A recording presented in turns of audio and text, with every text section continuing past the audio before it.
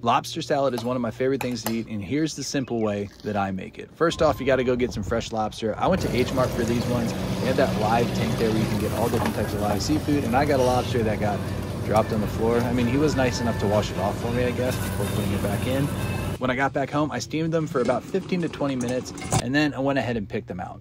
Now, after picking them out, I chopped up all the lobster meat and got some celery too. I know some people don't like to put celery in it, but I like the little bit of crunch that it gives. After I was done dicing the celery and the lobster, I went ahead and put them in a container, got out a lemon, rolled it around to get the juices flowing, and then squeezed a half of a lemon inside of the lobster and celery mixture. I put a little bit of mayonnaise. I don't like a lot of mayonnaise in my lobster salad. I think it makes it just like overpowers the lobster taste. So just a little bit of mayonnaise, mix it all up. I put it on some toasted gluten-free bread and gave it a taste. And like I said, it is one of my favorite seafood dishes to make. It got me thinking, especially this summer when crab season starts up, I wonder if crab would taste good like this too.